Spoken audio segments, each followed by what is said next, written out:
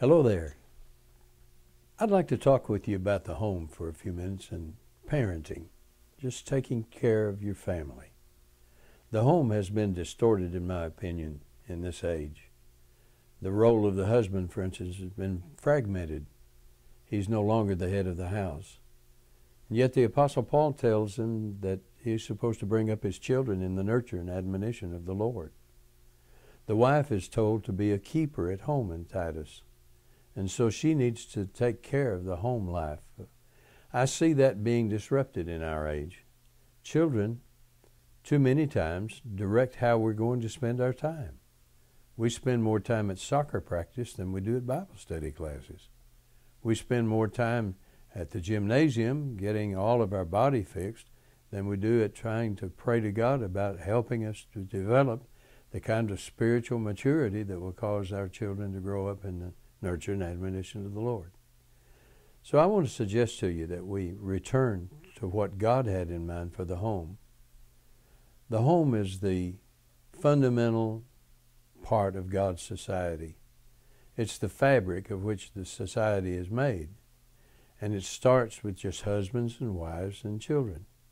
How long has it been since you spent some time with your family, since you got everybody around the table? Turned the television off, turned the high fidelity off, turned the HD off, turned everything off, turned the computer off, and just talked about things that relate to your family. Do you ever talk to your family about God? And you ladies, how long has it been since you took your children to the living room and said, I just want to talk with you about how to pray. I want to talk with you about how to have a good relationship with God. How long has it been since you did that kind of thing?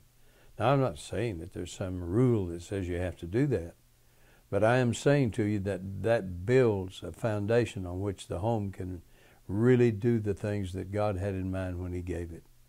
He gave husbands the responsibility of taking care of the spiritual nourishment of the family. He gave the wives the responsibility of showing love and devotion, consideration.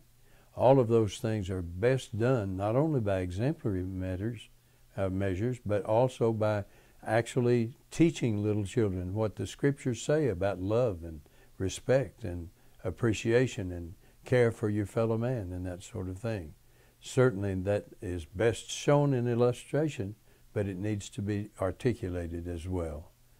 I just really believe that if you would take a little bit of time and engage your family in a bit of family worship, a bit of family Bible study, you would see a difference in your home life almost immediately.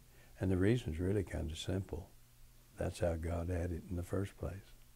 So if you just go back to the Bible and just make it the rule of function in your family, it'll get better. Would you be interested in hearing some more about that? Get in touch with us. Bumby.org. It's Bumby.org. We want to talk with you about your family.